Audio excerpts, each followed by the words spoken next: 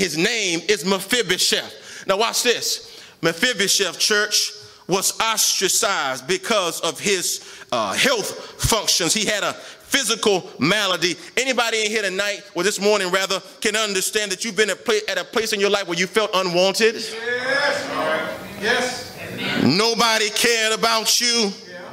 You were at a place where you had some physical maladies, some health issues, some incapabilities, and you were ostracized because of your disease or your issue or your dilemma or your problem, and you're in Lodabar. I said Lodabar.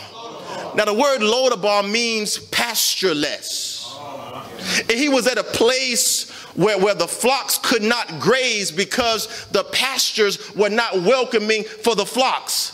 So they had to get rid of the flock. So he is at a place, some of y'all in Lodabar right now don't even know it.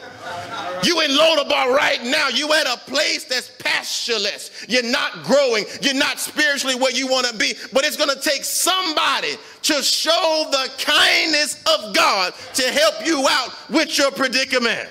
So God is looking for somebody this morning to show some kindness. So if you've been in a place where you felt unwanted, you had an issue, God is trying to send somebody today to show you kindness. Say kindness.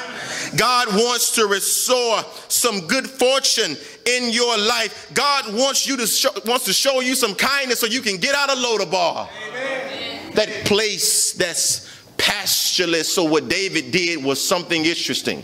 He tried to find somebody who he could show his kindness to.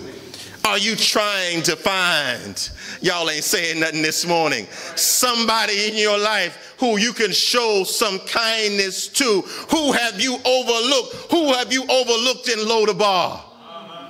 Who don't have no food, who is dealing with some physical maladies, and you walk right on by them. One of the things that I learned is that sometimes in seminary school, you can get so caught up in the Bible. And let me just help you understand this. Let me just talk freely here. The other day, I was so excited about the gospel meeting, and we had visitors all week. And you, sometimes as a preacher, you can be on a high because of the atmosphere and the things that's going on in the church, which is great. But sometimes when you have that mountaintop experience, say mountaintop experience, sometimes God is going to have to send you right back down to the valley.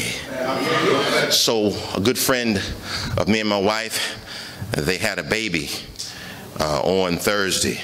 And Thursday was a day that I had given my life 18 years ago to the Lord and had got baptized. So I was happy about my spiritual birthday. I was happy about that a family friend of ours had gotten the good news that they had a child. And then I got a phone call that another close friend of me and my wife had a child that was 6 months old that had passed away the same day.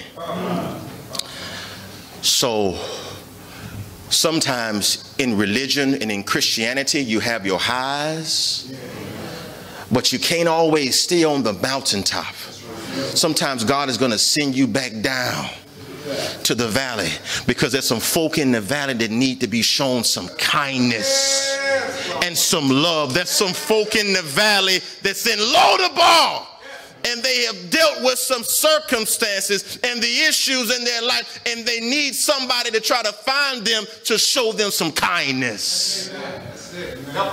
We are folk in the church, and our job is to be like David. Who can I find in the household of Jonathan to show some loving kindness to? Who can I find in the household of Jonathan that's in Lodabar? Who can I find in the household of Jonathan that needs somebody to pick them up and needs somebody to tell them everything is going to be okay? God is going to bless you. I'm here to help you. I ain't going nowhere. I'm going to be a shoulder that you can cry on. I'm going to be there for you in your time of need. That's what Christianity is all about. We need to be the type of people, say type of people, that are willing to give and demonstrate and exemplify the same type of kindness that God allow you to have, and you need to give that to somebody. So I show kindness to people when I find people to be kind to. So are you finding folk to be kind to? That's what David did. He raised the question, is there anybody? Are y'all in here this morning? Is there anybody left that I can show my kindness to? Because if God has blessed you, say, God has blessed me.